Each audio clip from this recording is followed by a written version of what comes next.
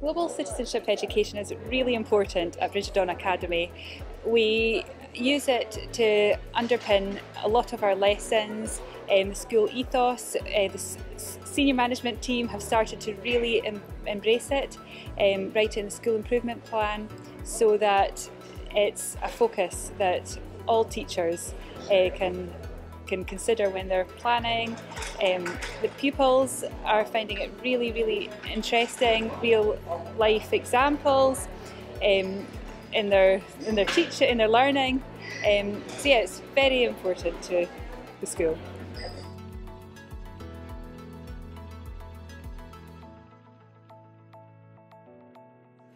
So we incorporate global citizenship into our lessons by having lesson plans that include the Sustainable Development Goals and linking our lessons to the rights of the child.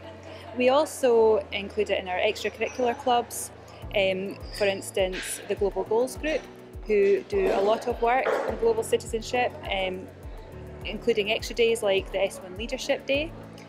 We also have it in the extracurricular signposted for Sustainable Development Goals that are being met or being included, and where the children's rights are being met.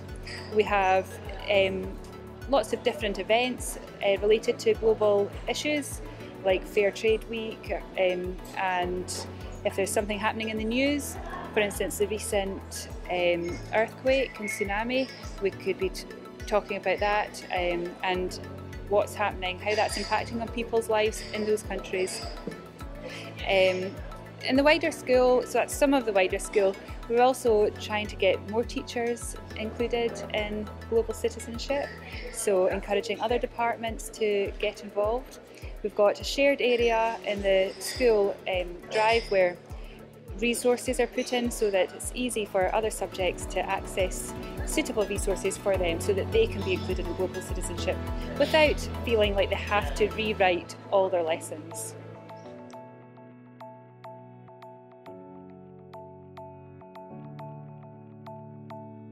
I actually think of one pupil in particular.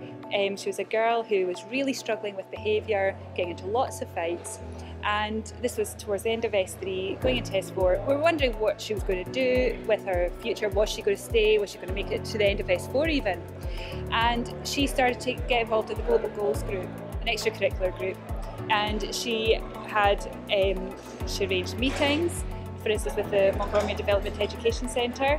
She got really passionate about issues, particularly to do with rights and rights of the child. And she progressed so well with that and that confidence that only last year she organised a race for cancer research to raise money. And she was the one who took ownership for that. She contacted the head teacher, did the risk assessment with the PE staff, got sponsorship forms organised, all the medals. She ran that event, and for somebody to go from not knowing what they're going to do to having that confidence, going to primary schools and having that enthusiasm for her learning, that confidence is just incredible. It's all come from learning for sustainability.